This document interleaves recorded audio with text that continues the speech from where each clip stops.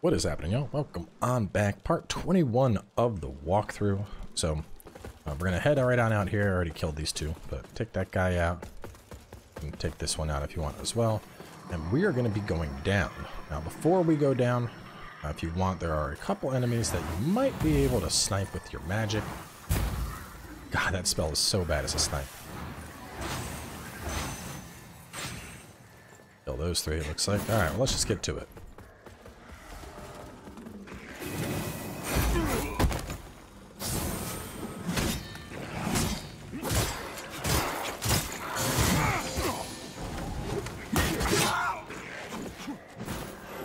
Double team, huh? Well then, seems only fair.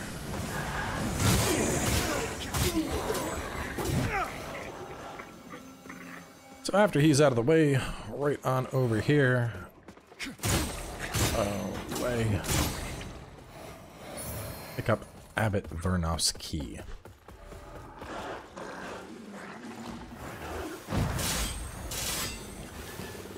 I will take out the dogs.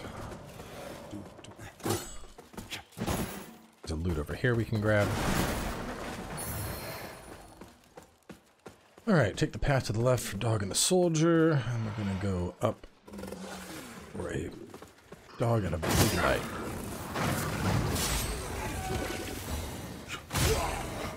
Alright, now that that's all done, we're gonna go ahead and open some doors. And this is just adding more interconnectivity to the zone. You don't need to open a lot of these, to be honest. That one and the one we're at right now, they're not really contributing anything. But, you know, allows you to explore better.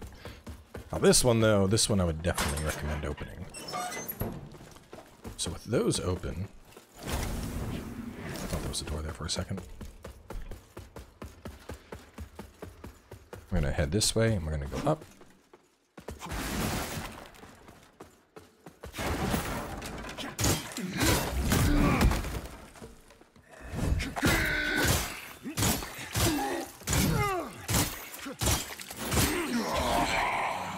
Very nice. So we'll take him down. Let's see, take the path to the left for Big Knight, proceed ahead, and stay to the right. Some goodies for me. So right here, just stay on the right side of this. And then there's that platform we could jump to earlier that I was talking about. So after that, drop on down. Up the large shards. And we blow our way out. And here we are. So I think we're good. Let's see, drop down for loot, exit straight ahead for same loot. Through door to use the key, kill trash and enter umbral for 2 reapers and 2 saintly quintessences. So as long as nothing aggroes you, if something does, take it out.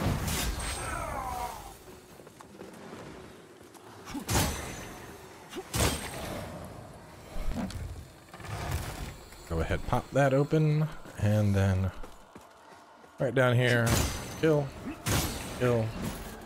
Kill these last 2.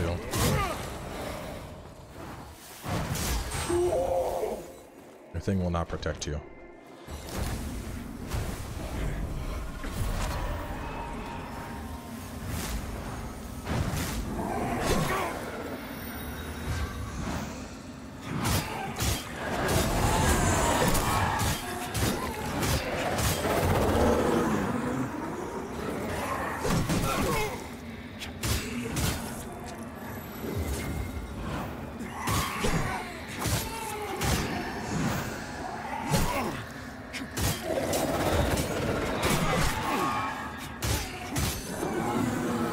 Go ahead and pop this.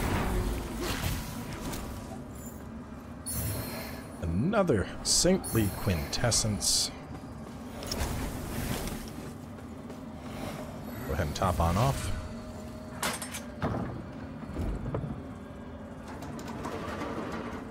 Alright. And the first thing we're going to do is actually go over to the side here. I'm going to drop down and say hello to Mother Fairy. Get out of here.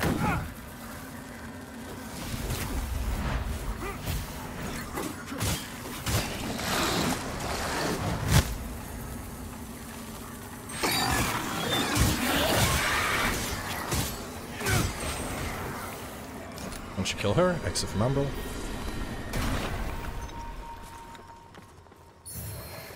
There's actually some more Umbral stuff we're gonna do here, but we are exiting out first to make going through this a little easier.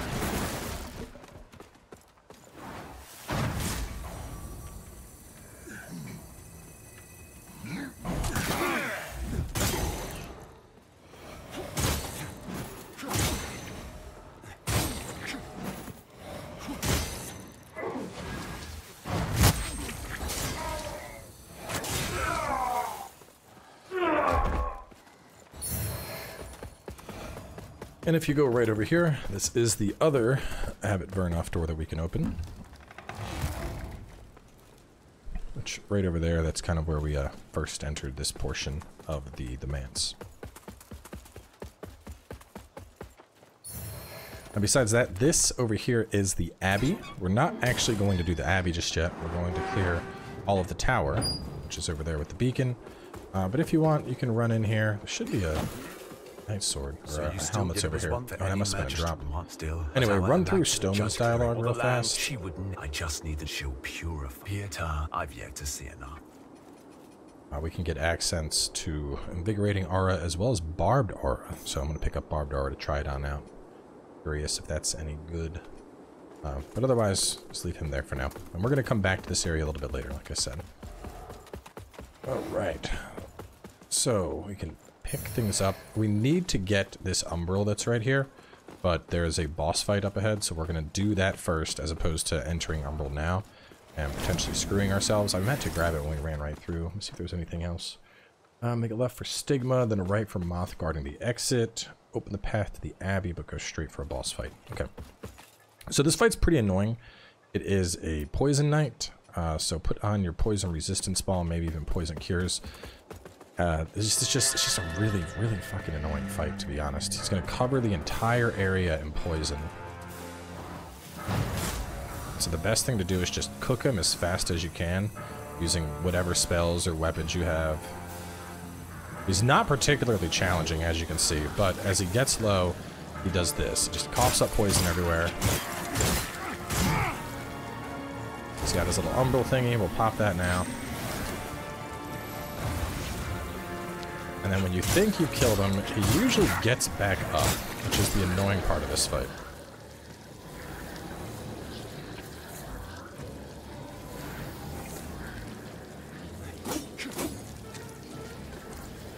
Come on, man.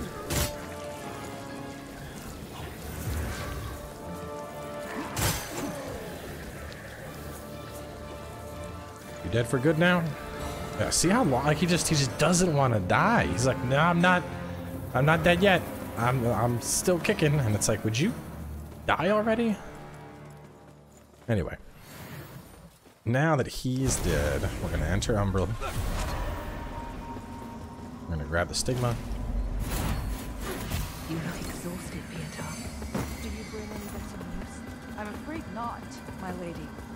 The number of We are gonna run up ahead, and this is actually a great spot to leave a seed. Can do is offer temporary relief. And little of that, this disease is unnatural, and I believe I know why. My lady, I believe this corruption to be Rogar in nature.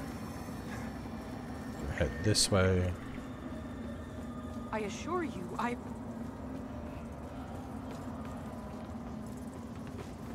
This. Some stuff we're gonna fight, starting with the gargoyle that's right over here. And if you needed to rest and heal, obviously go for that.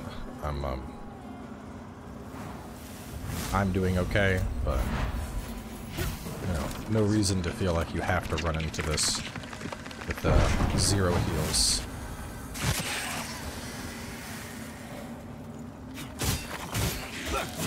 Texture glitch there, it looks like. Anyway, kill him. Pick up Jeffrey's dagger.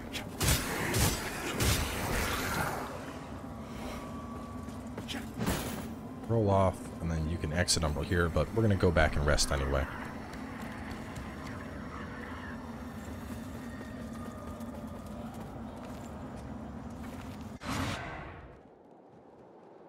Okay, so we got the Saintly Quintessence, we got the Stigma, Moth guarding the Umbral Exit, Annoying Poison Knight. I think we're good.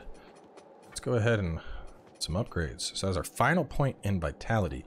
Now to talk about why, you'll notice that right now when we level up, we're getting 15 health per point. If I continue to level up, I'm only going to get 10 health per point. So this is what we call a soft cap. We'll continue getting 10 health per point up into 60, which will put us right at 1000 HP, and then after that, it slows down even more. So now that we've hit the 800 health threshold, my goal is now to ramp up my damage.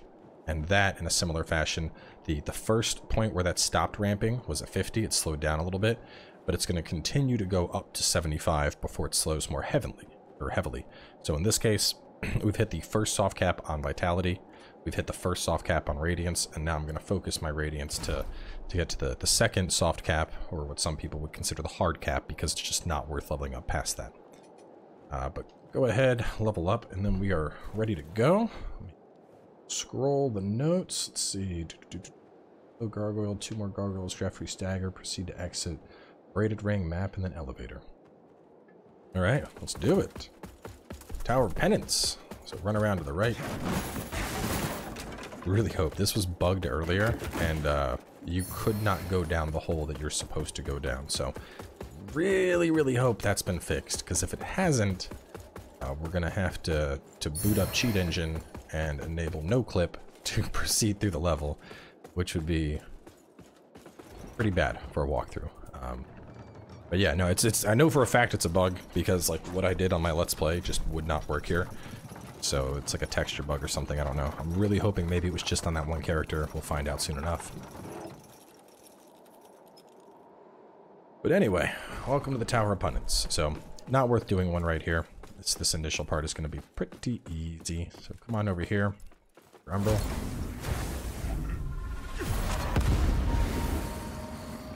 Knock him on his ass, and you can finish him with your sword. After that, we're going to go here and pull this down.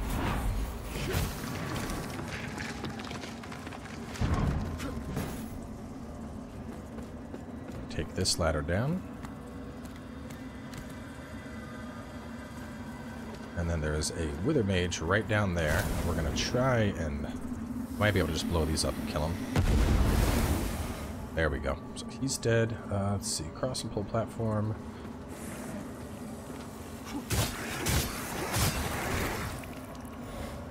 Right. So we're going to go down. And you can kind of see him right over there. Oh, there's two. There's this guy, and then there is the spiky head. You can see since we're in Umbral already.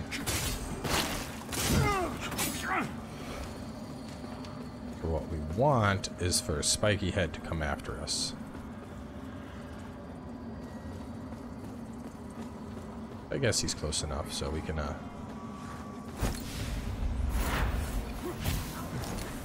should remove him.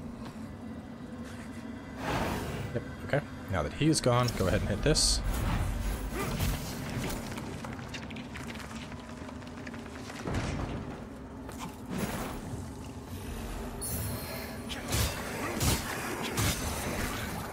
And then instead of taking the ladder, roll down here.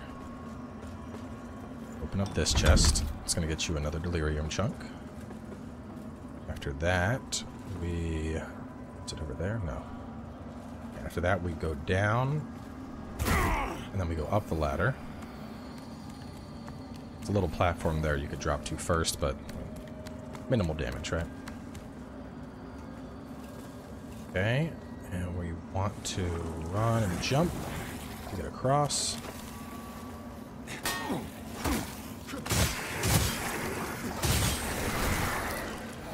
Back over here, now that we've pulled that platform, we can drop right here.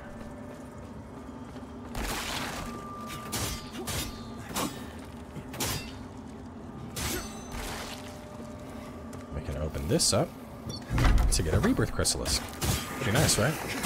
Plus 10 upgrade item and a Rebirth Chrysalis in the same area. Alright, now from where we are at, if I remember... No, so we want to go down there, but not just yet. I think we can pull that. Hang on. Check my notes here. Rebirth Chrysalis, roll off towards the ladder to get the loot. Where was the ladder at again? Let's see where I'm at here. Yes. Okay. That platform's in not the spot I thought it was. Oh man, I don't think we're gonna make that roll. It's not what I want. There's a loot we're gonna miss going for it, but we can circle back and get it. Basically, there's a loot right in that room. Actually, maybe there's not a loot in that room because I don't see it right now. I mean, even if there is, it's like ammunition, but we can try and do the roll. This is probably gonna be suicide though. Oh my god, I made it.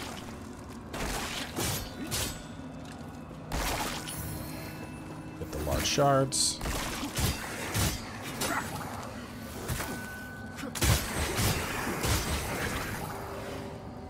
Yeah, so typically you would take the ladder down, you'd go in there, and then the thing that we're standing on top of, you would pull this out to continue going. But now we got to get over to there. Just gonna make this even tighter. Roll. Oh, we got it. Beautiful. Open this up for a stigma. Sanctimonious, deluded fools, walking in light so bright, they're blind like everyone else. Can't see for the glare. You know, actually, I guess you could get down here, grab those loots, and then go up the ladder and drop down over to this. That would probably be a hell of a lot stressful than what I just did. So yeah, do that. Anyway, drop down. Over there we have another wither mage we're gonna blow up. Got our perception wisp. Continue ahead to grab a goodie.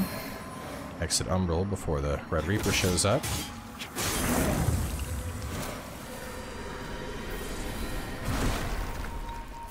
Beautiful. Now we're going to be going down. Now we want to, I believe it's just this way that we want to go, but there's a couple things we're going to get here. So this is going to be a little risky business, but so roll down. Don't run on top of the chest. Open the chest. The rune tablet.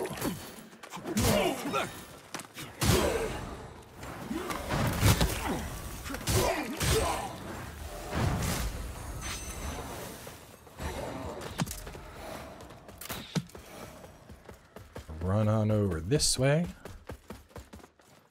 to pick up the Infernal Guardian. It's a spell for our pyros. Past him and punch open the door. There we go. You can kill them if you want, but we are actually about to warp out of here and go back to Skyrest now that we have picked up the rune as well as the perception wisp. Now, we are coming up on the completion of two big quests, the first of which is the blacksmith quest. So, go ahead, with that talk to them. You don't do not when we just sing. So, this is a rather big decision. Since we're going for the hidden ending, we have to sacrifice Gerlinda. Because of that, if we give the tablet to Sparky, we are going to gain the ability to do smithing at any vestige, which is obviously very preferable to the alternative. If you give the tablet to Gerlinda, however, you get a meta rune. And what I mean by this is it's a rune that can go, or it's a star rune, I believe. Anyway, point is the rune removes the stat requirements and the weapon requirements on whatever you put it in. So to put this in perspective, I could grab, Shield of Whispers, 35 strength, level that up, drop a rune in it, and then wield it with 10 strength and no 40 weight, which is absolutely wild.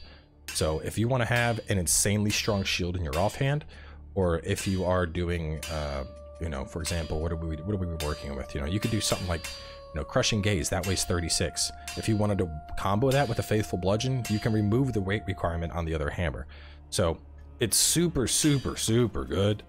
At the same time, there is an achievement related to Sparky, and we are sacrificing Gerlinda for this playthrough. So as much as I hate doing this, the smart choice here is to give it to Sparky. Damn! Gerlinda, I got the butt. As for you, Get back! Fuck! So the other thing is, now that we have done that, actually, let me see. Has she already upgraded her prices? I think she has. Anyway, point is, she has some dialogue here. You little shit. You think you can stab me in the back? Blah, blah, blah. Nothing really changes except that now her prices are higher. So, you know, 1,600, 1,000, which I wonder if she would update those if you refuse to talk to her. I didn't test that previously. Well, anyway, don't engage with her dialogue, and maybe she won't update her prices, and you can buy all the upgrade mats you want. Which, I mean, you're not gonna need these. You probably have plenty by now anyway. But the point is, she's about to get sacrificed soon anyway, so, you know, it is what it is. Now, going on over to Dunmire. Now, keep in mind, with Dunmire, you should have already done the Umbral Tome. If you've done that, the next thing to do is give him the Perception Wisp. Now, when you give him the Perception Wisp, when he leaves here, he is gone as a merchant. So what this means is that if you're going to get these weapons and whatnot, if you're going to get these spells, if you're trying to get this stuff for platinum, buy it now. Buy out his entire inventory now, because after you give him that wisp, he is going to be gone. He's going to talk about descending, and that's what we're going to push next. Obviously, I'm not terribly worried about it, you know. The series is still going to guide you through the game, but the farming aspect kind of put me off from getting this platinum. But we're going to warp out, and we're going to go to the mines.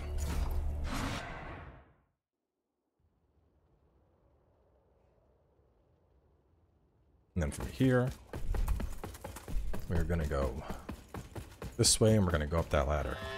And I'm kind of glad that we're done with the Gerlinda quest, because I was so torn, because I really, if this wasn't a walkthrough, I would have taken the rune, and then I would have put it in like a super late game Great Shield, and just become a god. But to be honest, I don't really block that much anyway. I spend a lot more time dodging attacks, so I'm sure I'll be fine. Make sure you have on put on some moths, just because we're going to be jumping all over the place here. Will make life a little bit easier. So when he says I need to descend, he talks about coming here.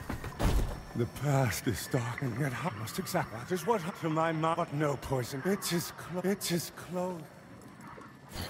And then I actually forgot to pick it up, so we got to run back to base real quick before the next spot.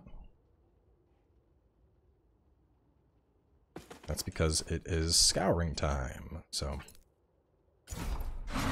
we need to have some scourings on hand. I believe it's 50, which is quite a lot. Go ahead and enter Umbral, which you're going to have to do this sooner or later anyway. We've been putting it off mainly because I was going to get another Pieda's longsword. Oh yeah, we got to upgrade our Umbral lamp too. We didn't do that. So do that. That's going to give you access to another Umbral eye. Which we already... I don't need immunity to damage. Let's see. What do I want here? Soulflay stun duration. And then we will go... that one's wild. We don't need the light attack one. Dread resist. Regain Soulflay while in Umbral. And then... 25 healing efficiency, extra withered health, less withered health. Let's do item discovery. Sounds good. That'll probably... I don't really need items. I guess I could go 15 for extra withered health upon striking an enemy, maybe? I don't know. None of this really matters. For my build, at least. I don't think there was anything new here. But what we need to purchase, that we're going to spend most of them on, is this thing, the Umbral Scouring Plan. So we talked about this a while ago, but it's finally time. Bite the bullet, pick that up. I should probably get a couple of these guys too. Umbral Agony. No, what am I talking about? This isn't the damn build. It's a different build that uses all this stuff. I got to pick up all that on my other build to test it out, though. Now that we have these Scourings... We are, I mean, really, I want my Umbral. There's one other item I'm going to get, and it's from the final boss on this particular build. We are going to warp down to the depths.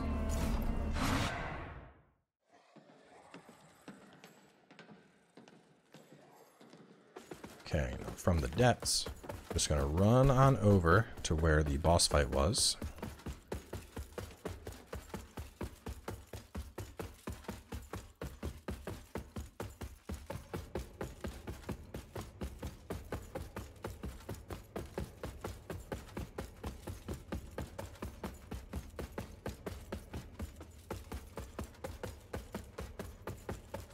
You'll find his stuff here. Get the rosary as well as his ring. Interact with this, hand over the umbral scouring clump. That is going to play a wild-ass cutscene. After that, we enter the Mother's Lull, and you can talk to him. He's gone fucking bonkers. I seek a hole for my skull. Bring your saws, your borers, assault my corpse. Glory fills me and surrounds me. The masquerade has ended, and this absurd tangle of wet meat. So yeah, very Hellraiser. But while we're here, go ahead and talk to this guy. He's going to give us an Umbral Seed Pod. And basically, we keep using those to slowly make our way up to the big eye, and that's going to be the hidden ending. But now that we've done that, we'll go ahead and Vestige Mouth again. Or you can just exit and run out. It doesn't really matter. I'm just trying to save us some time here. And we're going to work back to the mines. Where are you? Oh.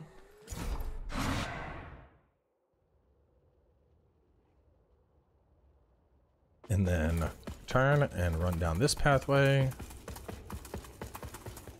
And right there, we have access to Dunmire's gear. And in particular, we have access to what I've been waiting for all this time, the Exactor Scripture, which is the best catalyst in the game for Radiant builds. Since we already gave Sparky our thingy, we can now upgrade it right from here. Which means I'm about to do a whole hell of a lot more spell damage. Insufficient vigor? I think not. We have been sitting on skulls. Use the skull.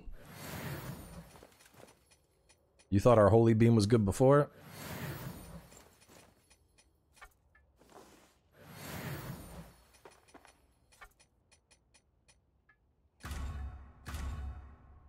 No! I'm short 3. Oh my god.